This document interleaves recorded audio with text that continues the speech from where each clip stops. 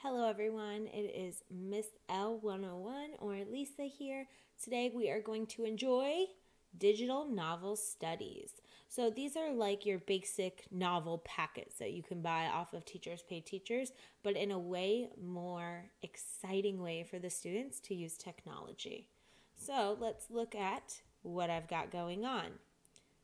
Let's look at an older novel study that we have. Now, this is what it looks like. I just used Google Slides and I have purchased several Number the Stars packets from Teachers Pay Teachers that are the workbook packets that you have.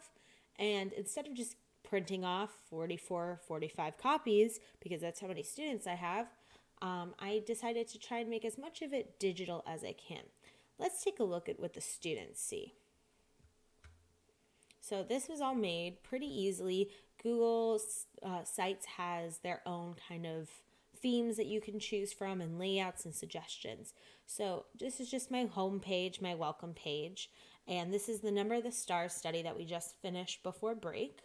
I have a vocabulary tab and I went ahead and I gave them the definitions for each vocabulary word essentially, and they had some sort of activity for each chapter. So a lot of it was use the word, write down the definition, use it in a sentence, or draw a picture to represent the meaning. And then they had to share with their partners or their groups, and that was really fun to see their creativity. Most of them chose to draw. It was really nice. Chapter questions. Now this is actually the exciting part. If you see here, I created chapters or groups 1, 2, and 3. So I did a low, a mid, and a high group. And I hid the other pages in here. And I'll show you what that looks like on the back end as well. So the students were assigned group 1 to group 2 or to group 3. And when they clicked on their different groups, they had differentiated questions that they could answer using Google Forms. So let's go back and let's look at the back end of what this site looks like from the teacher's perspective. So if you look here, we have insert and pages and themes.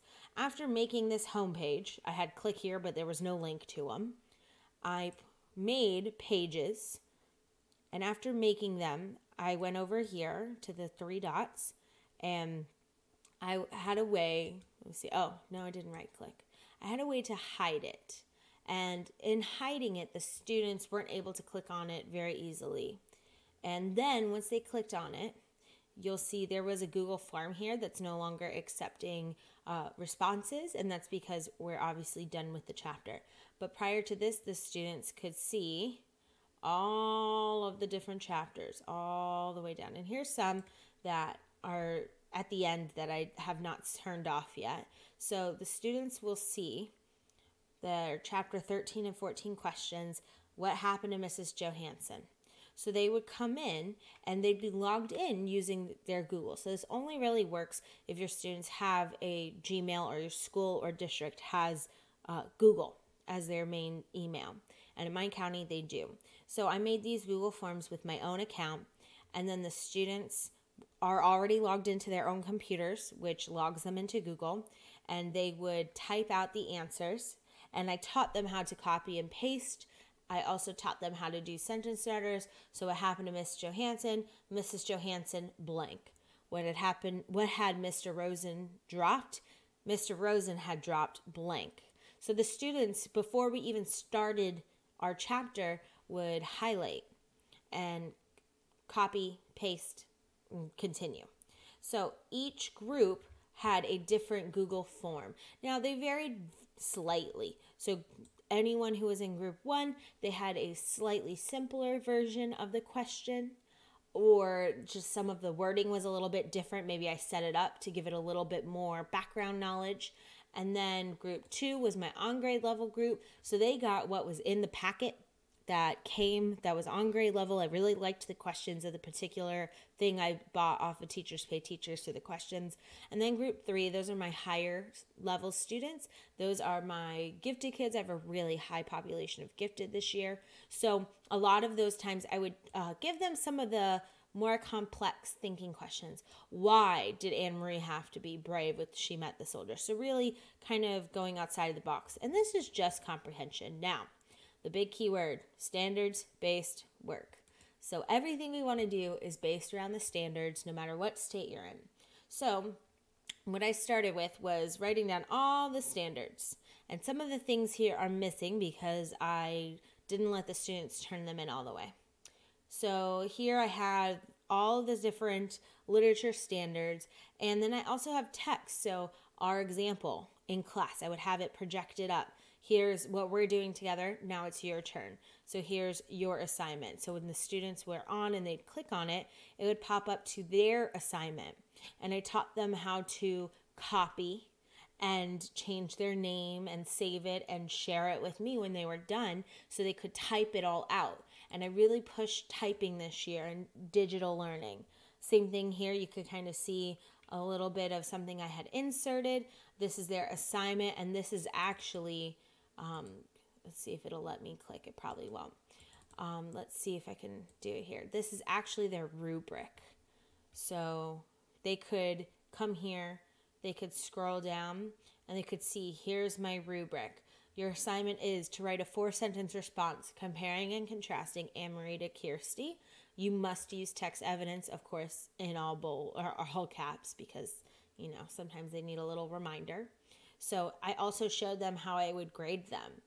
And this is kind of based on something that I've seen on Teachers Pay Teachers before, and also using our state different writing techniques. Different writing rubrics. So it's on a 10-point scale, 2 points for grammar and punctuation, capitals, and then 4 points for some of the other details in there. So I really wanted to make sure. And when this was in the middle of the unit, all of these standards had an assignment underneath. And a lot of times the students got some sentence starters. Sometimes if a question wasn't working well, like obviously this one, what is the narrator's perspective? Are they in the story? I had to go back and add some things. This is the simple version, by the way. This is not the actual student version. This was my teachable moment.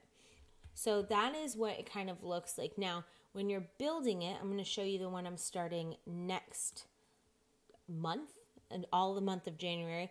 We're doing Frindle is a book study, and I just started making this. So, of course, we do have a vocabulary. I'm doing something different. I decided I really liked what the novel study packet that I've used for many, many years to do Frindle with is they have their own activities. So I'm going to use those, but I'm not going to give the definitions to the students.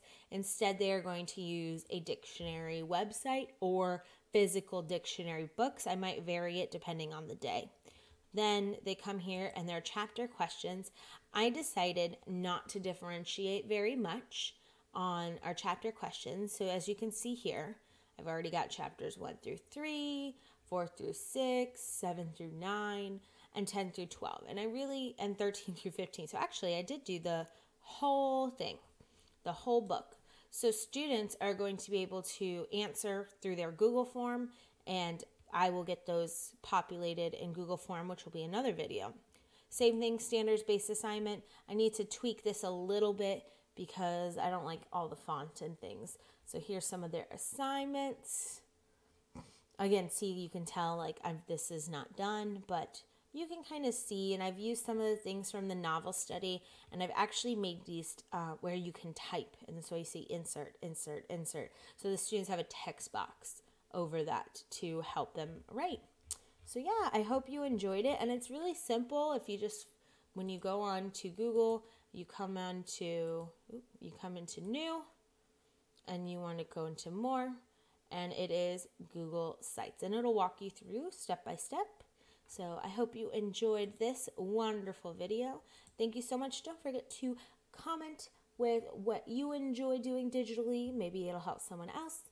Please let me know if you liked this video by giving it a thumbs up, and don't forget to subscribe. Have an awesome day, friends.